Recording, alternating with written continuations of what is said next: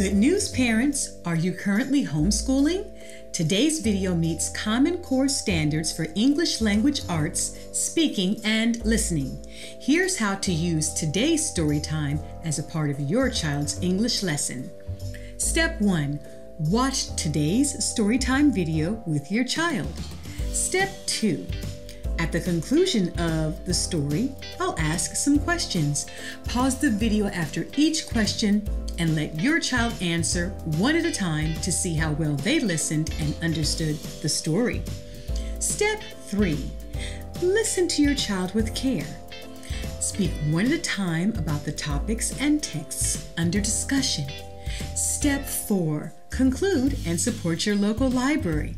So ask any further questions to clear up any confusion about the story time topic under discussion. And then check out this book at your local library and practice reading aloud at home. Enjoy the show! Hello, and welcome to another episode of Authorized. I am your hostess, Christina Smith, and today's story is The Tortoise and the Hare, a Reading Rainbow book. Some of y'all might remember that. The parents will. But this is a Reading Rainbow book, and it's an Aesop fable adapted and illustrated by Janet Stevens. Once upon a time, there was a tortoise and a hare. Tortoise was friendly and quiet. He did everything slowly. Hare was flashy and rude. He did everything quickly. Hare liked to tease Tortoise about being so slow. When Tortoise ate breakfast, Hare said, "By the time you finish your last bite, it will be dinner time." When Tortoise worked in his garden, Hare said, "By the time you pick those spring flowers, it will be winter." One afternoon, Hare followed Tortoise to the store. Hare teased him on the way. "By the time you get there, the store will be closed." He said, "You're so slow, I could beat you at a race hopping backwards on one paw." "But I could never beat you, Hare," said Tortoise. "Yes, you could," said Tortoise's friends. "All you need is a little help." "Then you will race me, Tortoise?" asked Hare. Tortoise pulled his head into his shell. "I don't want to," he said. "You've got to," said his friends. "You've put up with that nasty Hare long enough. We think you can win." Tortoise didn't want to disappoint his friends, so he finally agreed to race against Hare. Tortoise only had 2.5 weeks to get in shape before the big race. Rooster helped him out at the gym. Raccoon cooked him healthy meals. Frog went jogging with him every morning. By the day of the race, Tortoise was ready. Animals from all over the county came to watch the tortoise and the hare. Rooster read aloud the rules and described the course. "Attention, everyone! The race will begin when I sound this gong. The 6-mile course is marked by red flags. The first one to reach the finish line wins. Runners, take your mark, get set, go!" Raccoon sounded the gong. Hare bolted out of sight before Tortoise had taken his first step. The crowd roared and cheered as Tortoise inched forward.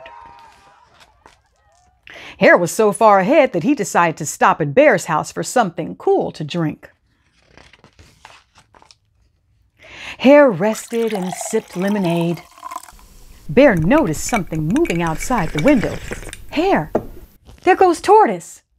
"What?" yelled Hare, running out the door. Hare passed Tortoise for the second time. Then he decided to stop at Mouse's house for a snack. As Hare munched on crackers and cheese, Mouse yelled, "Is that Tortoise I see out the window?" "I'm not worried about that slowpoke," said Hare. "I've passed him twice already." Then he finished his snack and hopped out the door. Hare passed Tortoise for a third time. Now he was far ahead. He saw a pond and decided to stop and rest. The snacks had made him sleepy. Hare was so sure that he would win, he took a nap in the soft grass. As he closed his eyes, he dreamed of victory. Suddenly, Hare woke up because the crowd was cheering. "Yay, Tortoise!" the crowd roared. Tortoise was 2 steps away from the finish line. "Slow down, you bow-legged reptile!" screamed Hare as he tried to catch up. But it was too late. Tortoise crossed the line just before the tornado of dust and fur that was Hare flew by. Tortoise had won the race. Hare couldn't believe it. That measly shell on legs had beaten him. Tortoise smiled as his friends carried him on their shoulders. He had learned an important lesson. Hard work and perseverance bring reward. The end. And now I have some questions. Now, parents, you might want to get out a dictionary for your children because some of these words I'm going to ask might be some new vocabulary words for some of them. Okay? So, do you remember the reason why Tortoise agreed to race Hare? Do you think this was a good reason? Why do you think Hare felt like he could stop for lemonade, cheese and crackers, and a nap during a race? Can you recall a time when you reached a goal that seemed impossible? In other words, can you recall when hard work and perseverance was needed in order to reach a goal? Perseverance, that's a vocabulary word. Can you name the antagonist in the story? Antagonist. Can you name the protagonist? Protagonist. Who were the supporting characters in the story? Can you name them? At the beginning of the story, we found Hare constantly belittling Tortoise. Can you think of additional ways this conflict could have been resolved besides a race between Tortoise and Hare? So belittling, conflict, and resolved. Okay, those are the vocabulary words.